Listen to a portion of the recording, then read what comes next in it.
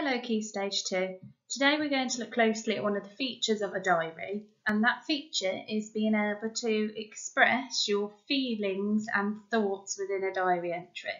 So today we're going to look at something called show, don't tell. So thinking about the emotions within the story. So this is a technique that writers use to create a clear picture in the reader's mind. It makes the story much more interesting and allows the reader to fully understand how a character feels. So, which sentence do you prefer and why? So, Connor was scared. Connor's tummy started to churn and he was beginning to break out into a cold sweat. Which one do you prefer? And why? Which one has the better effect on you as the listener? Okay, I much prefer Connor's tummy started to churn and he was beginning to break out into a cold sweat. It doesn't say he's scared, but it's showing what happens when you are scared. So today you need to think about how you might act, what you might look like, what things might happen when you're feeling a certain way. So Sadia felt happy. Sadia's eyes lit up as a huge smile appeared on her face. Again, which one is more effective? Which one do you prefer? Alex was shy. Alex blushed and looked up at the sky. So when you're feeling a bit shy, you might not want to look at the person who is talking to you. So you might look away or look up at the sky. Might go a bit pink as well. That's what blushed means, a bit red in the cheeks. Another one, Sophie was angry. Sophie's face turned bright red and she started to clench her fists. What else might you do if you're angry? How else could you describe and show the reader what is happening rather than telling them the emotion that they are feeling? And again, another one, I'll let you have a read. So, I want you to have a go now in your books. So you will need to put today's date. Learning objective, we will have show, don't tell. And I want you to write this simple sentence in your book. He was tired. And then underneath, I want you to think of a sentence how you would show the reader that he was tired. So what might you do when you are tired? How might you act? How might you feel? So have a go at improving that sentence. You may want to pause the video while you do that.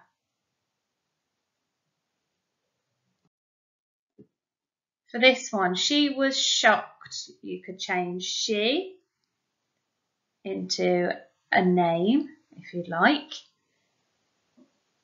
And then again, I want you to write a sentence. I don't want you to tell me she's shocked. Show me.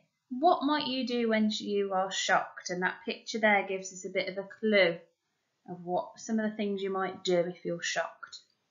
Again, pause the video so you can have a go. Next one, he was afraid. Again, looking at the facial expressions. What do you do when you're scared, you're afraid of something? And I want you to write the sentence underneath that shows me that he was afraid. Again, pause the video to give yourselves a bit of time to think and record your sentence, making sure you've got that punctuation. At least capital letter full stop. Capital letters for names as well, remember. She was excited. Again, underneath, show me she was excited. What do you do when you're excited? Think about how you might act, some of the things that you might do.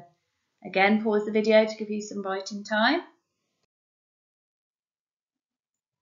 Okay, Key Stage 2. So, today we are thinking about, again, the video treasure.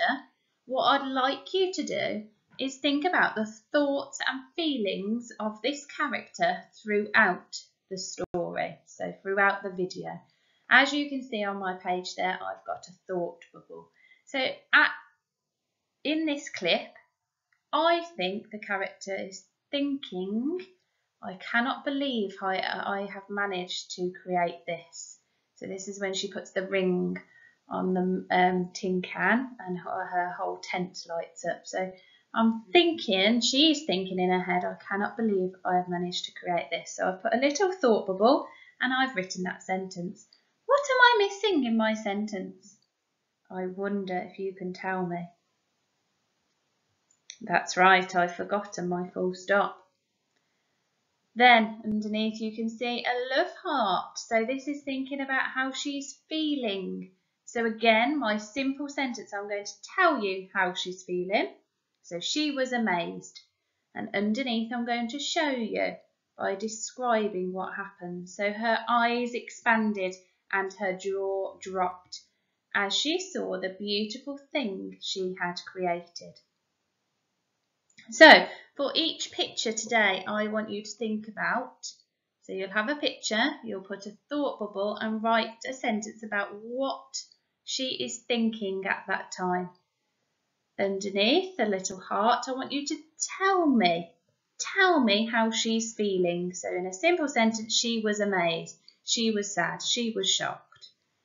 Okay, then underneath, I want you to write the sentence that shows me how she is feeling. What happens when you are feeling like that? So on the next slide, you will need to pause the video and make sure you've got 3 sentences per picture. So we've got 8 pictures, 3 sentences per picture. That means you're going to write 24 sentences today. So we're going to have a thought sentence, a feelings telling me how you're feeling, and a feeling showing me how she is feeling at that point. Okay, we can write it in the first person if you like to practice for our diary entry. So I was shocked, I was sad. Okay, so once you finish this today, I'd like you to send a picture of your work to your teacher's email address, and I look forward to reading them later. Enjoy your learning today.